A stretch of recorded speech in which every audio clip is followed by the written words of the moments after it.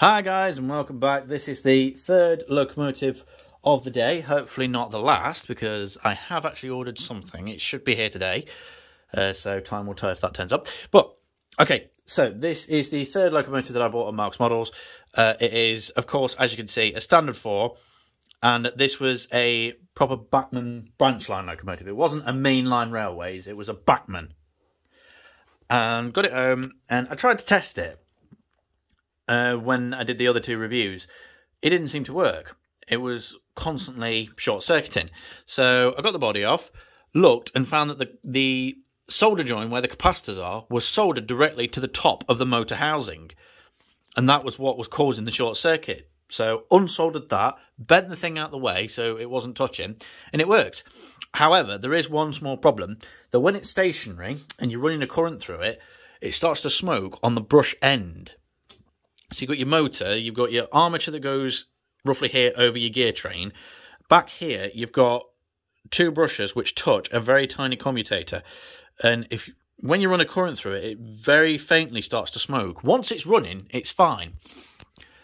The commutator looks relatively clean, so I don't know what's going on there. The coils look okay, so I don't think the motor's fully kaput. So if anyone can explain what's going on there, then please, by all means, let me know.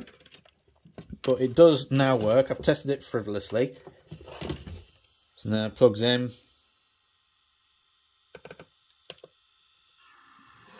Wrong way.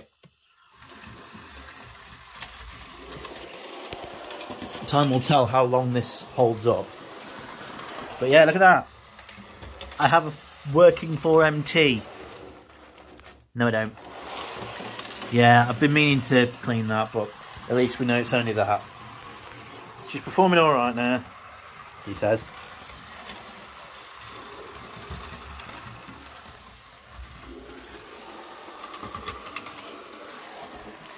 Good looking locomotive, isn't it?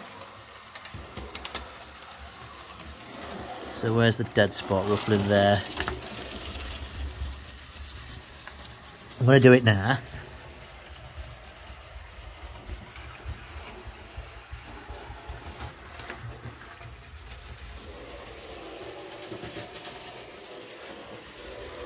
Right, how's that for you go? Much better. Just really make sure it's clean. Keep your tracks clean, guys.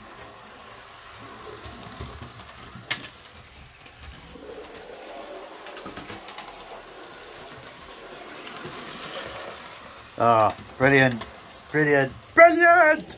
Finally, I've got a 4MT that works.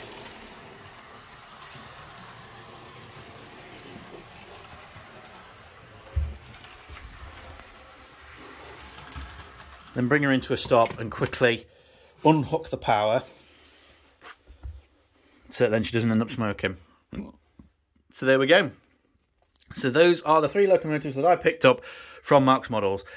In total, I spent, yeah, that much. You put those numbers together. Yeah, it was quite a bit. This one cost me 99 quid. It was the cheapest of the 3. It was in the kind of pre-owned section. It still had its box.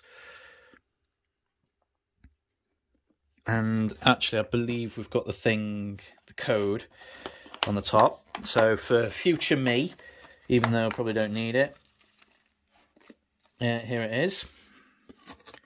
So there's that one. So that's the code for this.